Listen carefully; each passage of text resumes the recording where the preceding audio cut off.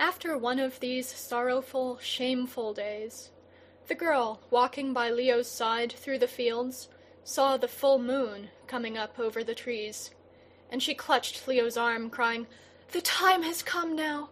Oh, Leo, forgive me!" "What is it?" said Leo. He was thinking of the other singers. "My husband," she answered, and she laid his hand upon her breast, and the breast that he knew so well was hard as stone. Leo groaned, remembering what the crab had said. "Surely we were gods once," he cried. "Surely we are gods still," said the girl. "Do you not remember when you and I went to the house of the crab, and were not very much afraid? And since then, we have forgotten what we were singing for. We sang for the pence, and we fought for them, we who are the children of the Zodiac." "It was my fault," said Leo. "How can there be any fault of yours that is not mine too?" said the girl.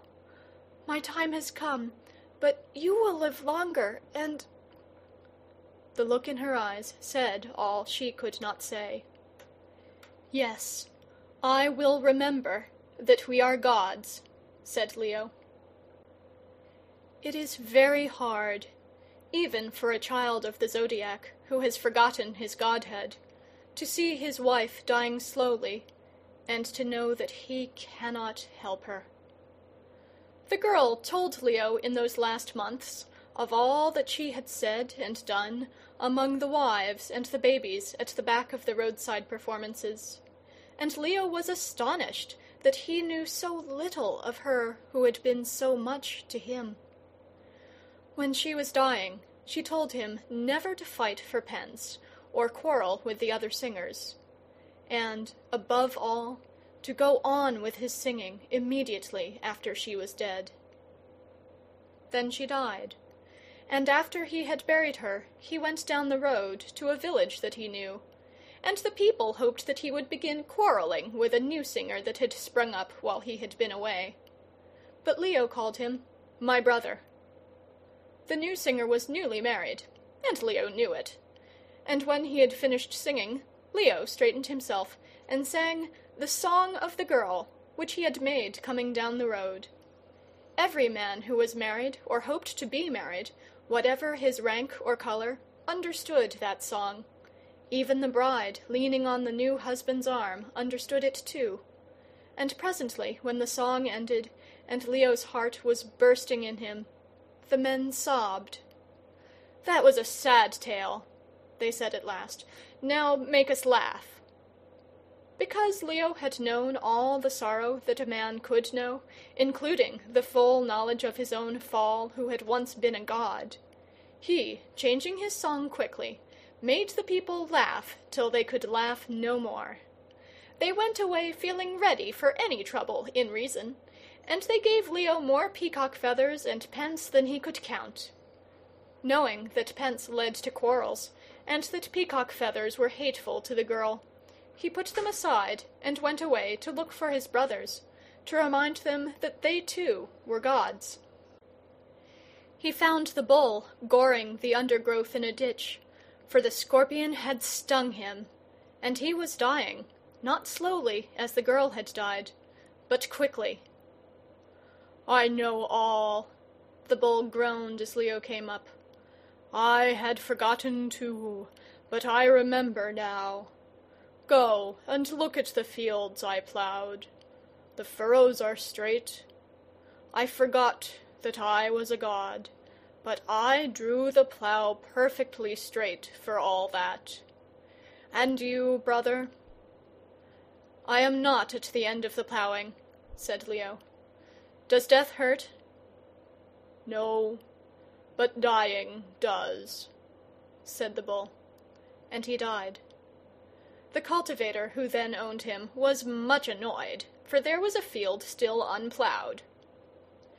It was after this that Leo made the Song of the Bull, who had been a god and forgotten the fact, and he sang it in such a manner that half the young men in the world conceived that they too might be gods without knowing it. A half of that half grew impossibly conceited and died early. A half of the remainder strove to be gods and failed. But the other half accomplished 4 times more work than they would have done under any other delusion. Later, years later, always wandering up and down and making the children of men laugh, he found the twins sitting on the bank of a stream, waiting for the fishes to come and carry them away. They were not in the least afraid, and they told Leo that the woman of the house had a real baby of her own, and that when that baby grew old enough to be mischievous, he would find a well-educated cat waiting to have its tail pulled. Then the fishes came for them, but all that the people saw was 2 children drowned in a brook. And though their foster-mother was very sorry, she hugged her own real baby to her breast, and was grateful that it was only the foundlings. Then Leo made the song of the twins, who had forgotten that they were gods, and had played in the dust to amuse a foster-mother. That song was sung far and wide among the women.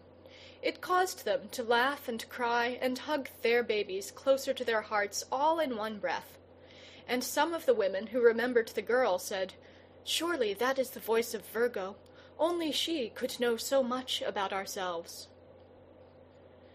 After those 3 songs were made, Leo sang them over and over again, till he was in danger of looking upon them as so many mere words.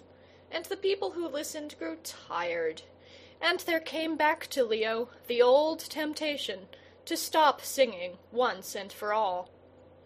But he remembered the girl's dying words, and persisted. One of his listeners interrupted him as he was singing. "Leo," said he, "I have heard you telling us not to be afraid for the past 40 years. Can you not sing something new now?" "No," said Leo, "it is the only song that I am allowed to sing. You must not be afraid of the houses, even when they kill you." The man turned to go wearily, but there came a whistling through the air, and the arrow of the archer was seen skimming low above the earth, pointing to the man's heart. He drew himself up, and stood still, waiting till the arrow struck home. "I die," he said quietly. "It is well for me, Leo, that you sang for 40 years. "Are you afraid?" said Leo, bending over him. "I am a man, not a god," said the man. "I should have run away but for your songs. My work is done, and I die without making a show of my fear." "I am very well paid," said Leo to himself. "Now that I see what my songs are doing, I will sing better ones." He went down the road, collected his little knot of listeners, and began the song of the girl.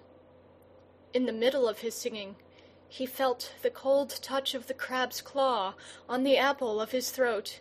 He lifted his hand, choked, and stopped for an instant. "Sing on, Leo," said the crowd. "The old song runs as well as ever it did." Leo went on steadily till the end, with the cold fear at his heart. When his song was ended, he felt the grip on his throat tighten. He was old. He had lost the girl. He knew that he was losing more than half his power to sing. He could scarcely walk to the diminishing crowds that waited for him, and could not see their faces when they stood about him. None the less, he cried angrily to the crab, "Why have you come for me now?" "You were born under my care. How can I help coming for you?" said the crab wearily. Every human being whom the crab killed had asked that same question. "But I was just beginning to know what my songs were doing," said Leo. "Perhaps that is why," said the crab, and the grip tightened. You said you would not come till I had taken the world by the shoulders, gasped Leo, falling back. I always keep my word. You have done that 3 times with 3 songs.